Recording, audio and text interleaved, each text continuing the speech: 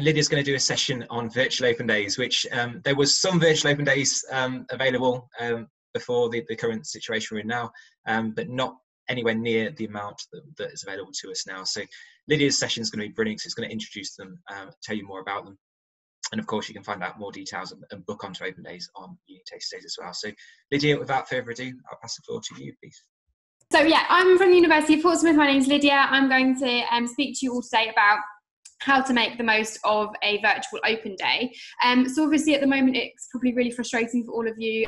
July open days have been cancelled or postponed, and obviously we're not sure when we'll all be able to invite you back onto our campuses for you to have a look around. So what some universities are doing at the moment is actually giving you the opportunity to have a look around in a virtual sense. So I'm going to give you some tips today to actually help you out and see how you can make the most of those virtual events. So what is a virtual open day? It's new to all of us as well, so I'm sure obviously it'll be new to you, but it is basically an alternative to visiting a university in person.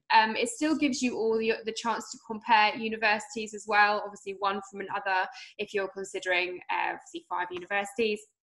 It still gives you the chance to compare and contrast those. It will also help you to give you an insight into university facilities, because they'll be distributing videos, there'll be imagery, and there'll probably be virtual tours that you can do of the campus and of the accommodation facilities. So there's plenty going on. It's just obviously not in a real sense, but it's still all delivered to you virtually. So it's an alternative way of looking at universities. So what is actually the benefit of attending a virtual open day? Well, much the same as kind of attending a normal one, really. But I suppose the biggest one is that it takes away the personal and financial commitments at the moment that you probably all have. In the sense that obviously travelling to universities that might be further away from you that you're considering is actually quite a lot of money to get there. It sometimes includes an overnight stay if the open day starts early and you need to get there for certain talks or lectures or things like that, or accommodation or campus tours. So it takes away the pressure really of travelling and the financial commitment to that as well. Obviously, attending a virtual open day still gives you the opportunity to have a look at different accommodation options as well. And actually, using virtual tours, you can sometimes explore accommodation really well as well. Sometimes when you're on campus tours at a real open day, because you're with other people, there's kind of a bustle around everybody, and it's sometimes difficult to get into rooms and have a look around properly before you again move on with the tour. So sometimes when you're doing it in a virtual sense, you can really get a grasp of how big rooms are, what they include, look at kitchens, shared facilities, those sorts of things as well. It will give you the opportunity to also find out obviously more information about the course and details about the programme that you want to study in more detail.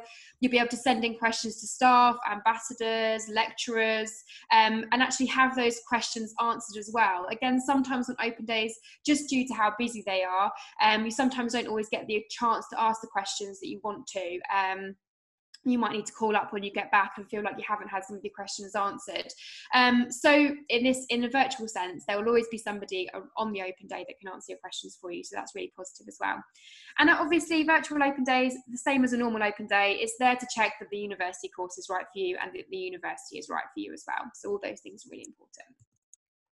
So the kind of preparation that you can do before a virtual open day, again, very much the same as if you were attending a normal one, really. You need to make sure that you are researching the course that you're really interested in properly, and making sure that you do that really important kind of nitty-gritty research as well about modules, assessment, also social prospects, things that you'll be able to do on your course, year abroads, placement years, all those sorts of things that you need to actually find out about the degree programme before you go to an open day. So UCAS will be fantastic for that. So they're like a massive search engine really for all of the courses in the UK. You might have had the opportunity before lockdown to actually attend HE or careers fairs as part of your schools or colleges as well, which has hopefully have helped if you're able to pick up prospectuses. Of course, university course pages are going to be the most up-to-date for all of you, with all the most up-to-date information with regards to their program. So if you could go onto university course pages specifically, that's going to be really useful. And other places like Jen mentioned Unifrog as well. Obviously, if you use that as part of your school or college, then that will be a really useful research tool and research engine as well. You've got a way of comparing universities, so things like the Guardian University Guide, the Complete University Guide, they will give you league table positions for universities and how well they're ranked according according to courses and obviously their overall ranking as institutions as well. But it's a good way to compare and contrast universities regarding obviously where they sit for the course you want to study. You've got things like Uni Stats and Discover Uni as well. They give you specific statistics on the course you want to study. So how many students are in employment after 6 months, or how many students, what their current salary will be after 6 months, those sorts of things. Other sources that you can use to actually find out about virtual open days, obviously you've got opendays.com, UniTasterDays, again, the platform that you're accessing this on at the moment. It's a fantastic place to go to find out all about where virtual open days are happening, taster days as well, applicant days potentially. So all that information is shared in a central place on UniTasterDays. You've got the student room as well. From the students' perspective, they can tell you about the university that they currently attend. So that's usually run by alumni. And you can also talk to students who are thinking about going to that university like you. And obviously you've got all of your social media platforms as well, Instagram, Snapchat, Facebook and Twitter, to get in touch with people. So preparing for virtual open days, there's plenty that you can be thinking about, but it's kind of like a little timeline really to prepare you, I suppose.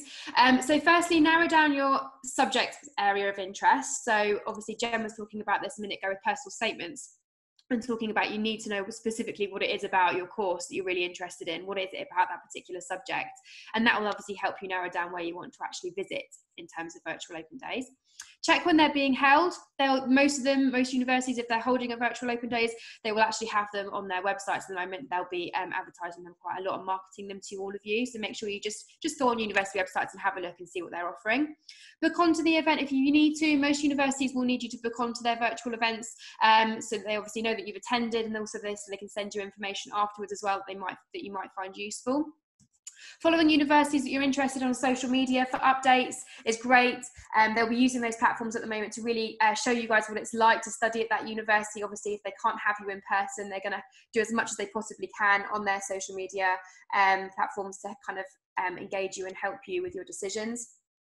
Preparing questions, which I'll come on to in just a minute, and also making a plan for your virtual open day as well, a checklist of things that you definitely want to find out about during your time.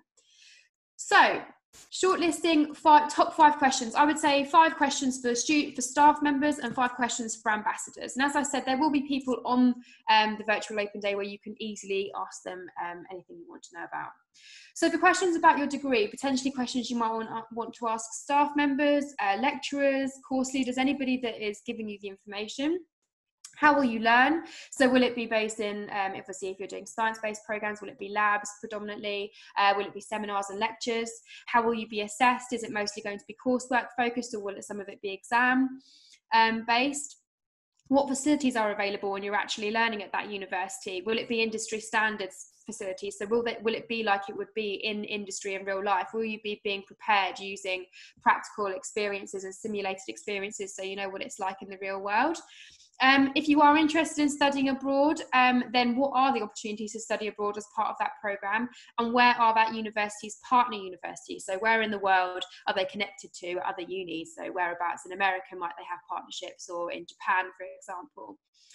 If you're interested in doing a placement year, so an industry-based year where you take a whole year out to just work for a year in a particular industry, which placements do students typically go for as part at that university, and also what support can the careers teams offer you as a student to actually find those placements as well, because it can be quite difficult to do that, so you need to make sure you're well supported.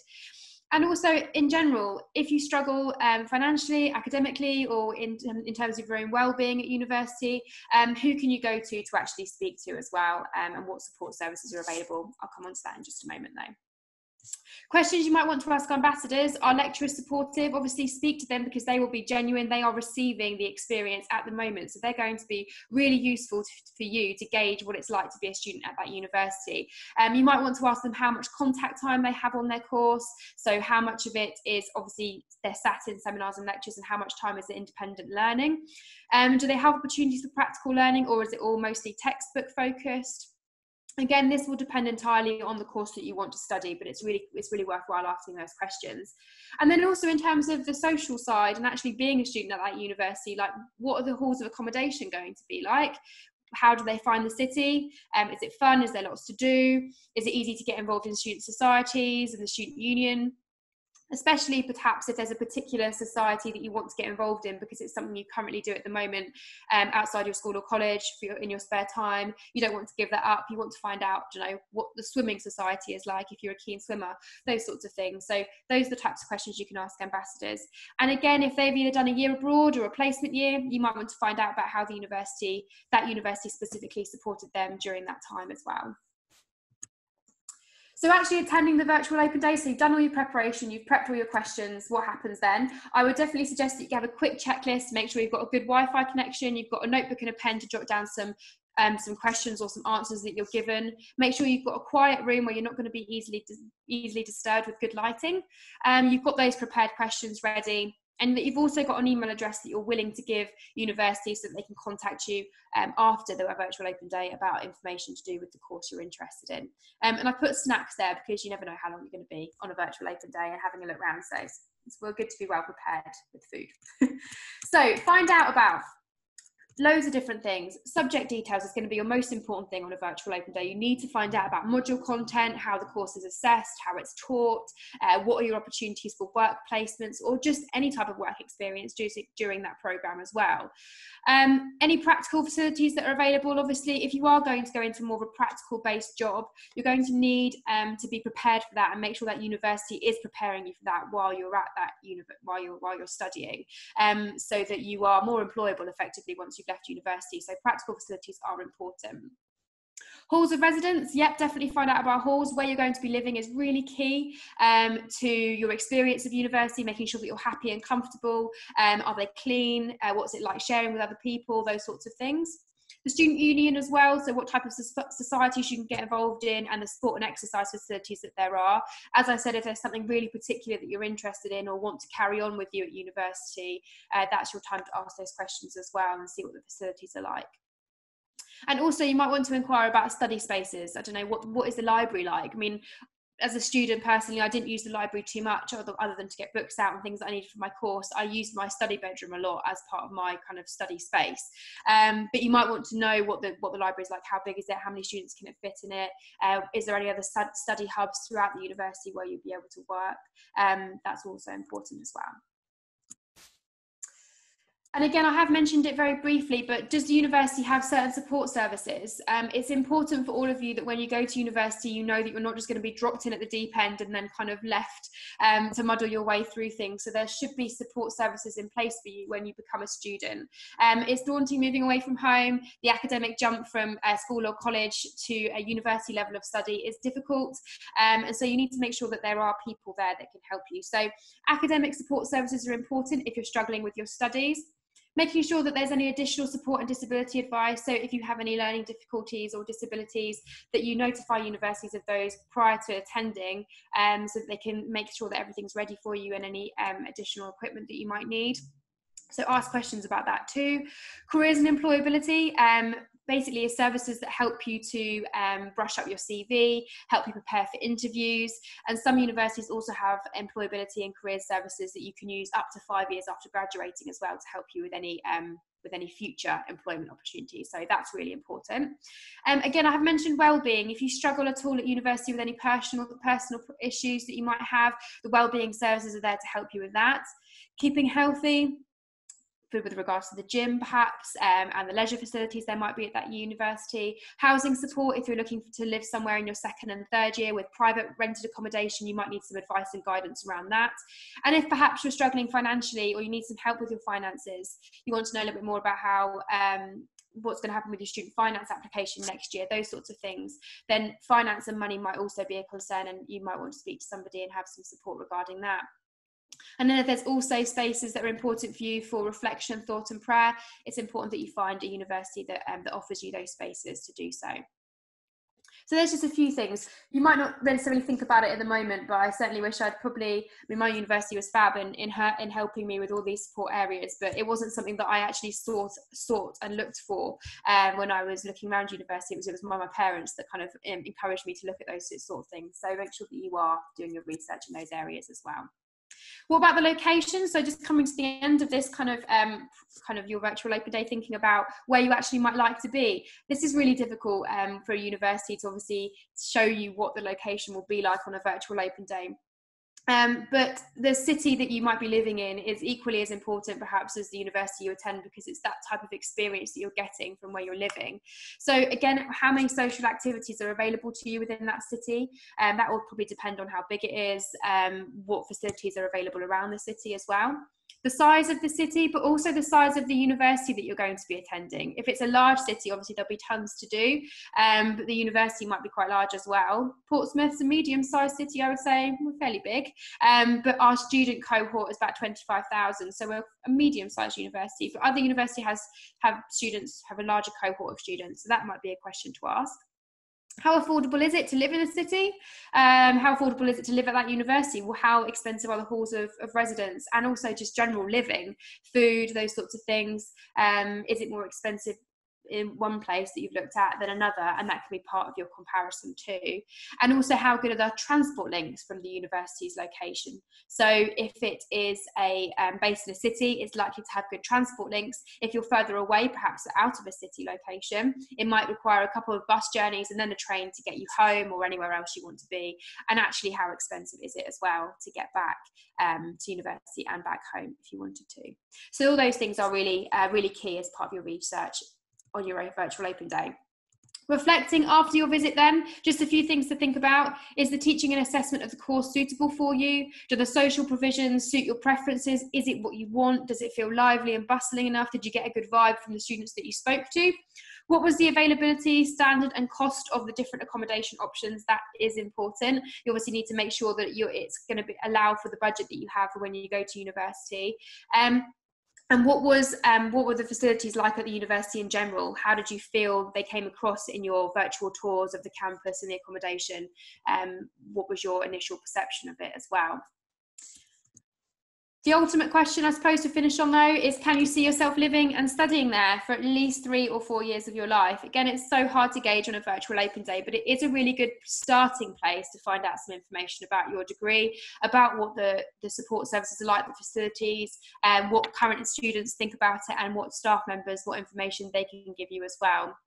But what I would definitely encourage you all to do, if of course if you do attend a virtual open day and your questions aren't answered on the day, universities will have admission services that you can speak to. You can easily find that information on their websites. Even if you just type in admissions at such and such university, it will come up as a search engine on Google, as a search thing on Google. So you'll be able to find people that you're looking for. So that's about all from me. I hope you all do sign on to virtual open days. As I said, they're a really great starting point, even if obviously you can't get the right vibe or the right feel of a university. It's a really good place to start your research, and hopefully we'll be able to have you all back on our campuses to look around potentially in the autumn term or definitely next year. Right, John, I'm going to pass back to you now then. Thank you very much. Lydia. Brilliant. I learned loads about virtual open days from that session. I thought I knew a fair bit, but didn't. Snacks, always a good recommendation. I knew I forgot something for this one today. Snacks are always good, and thank you also for the UniTasterDays mention, Lydia. That's wonderful.